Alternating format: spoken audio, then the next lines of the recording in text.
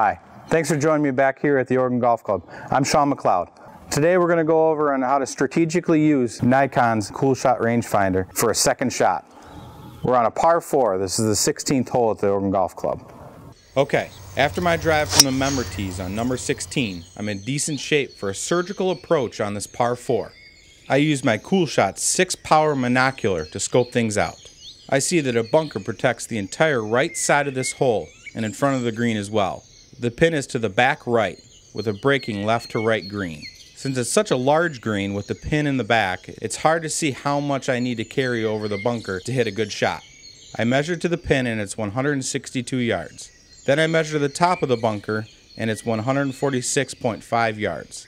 With that information, I decided to hit 155 yards to the center of the green and count on a little roll to get me where I need to land. Not bad. I end up on the green, then on to par. Being able to get ranges from all over the golf course is so important for my game. That's why COOLSHOT makes a big difference.